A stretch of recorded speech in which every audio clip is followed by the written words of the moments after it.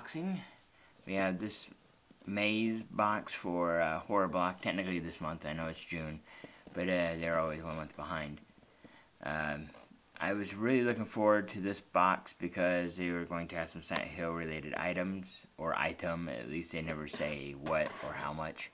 But I was really looking forward to this because of the fiasco with the game Silent Hills and all that kind of fun stuff. If you know anything about Silent Hill and PlayStation 4, you already know all about it, so I won't go into details. But anyways, here we go. I'll go right to the Silent Hill item because I know everybody is probably really excited to see what that was. As you can see, it's a t-shirt. I love the shirt. Get it in frame here so you can see. Welcome to Silent Hill. Death is no escape. And of course, you can see Pyramid Head and the infamous save icon there in the background behind him. I believe that's called the Halo of the Sun, if I remember right. Yep, so I love this shirt. I actually have a similar shirt on order through Teesprings. That should be here soon. Last thing I saw, it was in print. Let's see. Anyways, back to the horror block. We have Hannibal.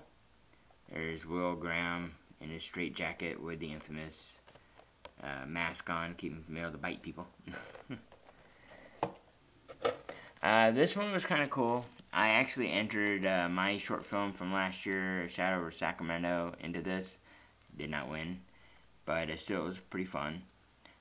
They had their film festival just a few months ago, and in this horror block they have the winners listed here. So we got them all on DVD.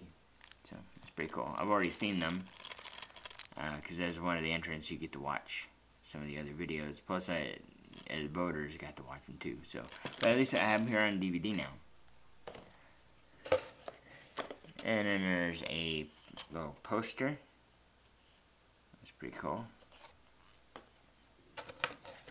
I like this. This is pretty interesting. Weird stats and morbid facts. Of course, from the Rue Morgue magazine. That's pretty cool. And then, of course, last but not least, the monthly magazine, which is usually Rue Morgue. Occasionally, they throw in a different magazine, but this is the one that you normally would find in there. And out of all the horror mags, this is one of my favorites, because as I've mentioned before, they go into a lot of detail on reviewing movies.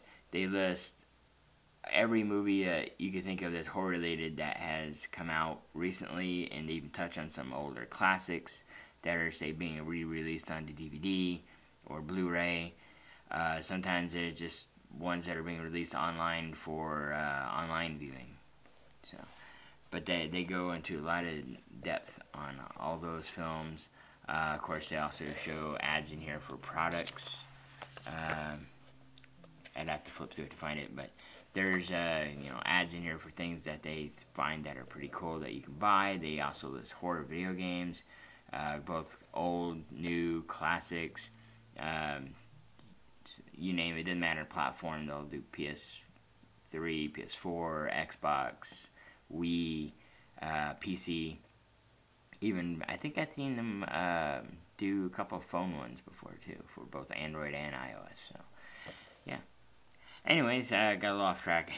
This is this month's horror block. Nothing else in the box you can see. Just the little postcard listing everything that's in the box that I already showed you. So that is it. Tune in next month and we will have a all new box.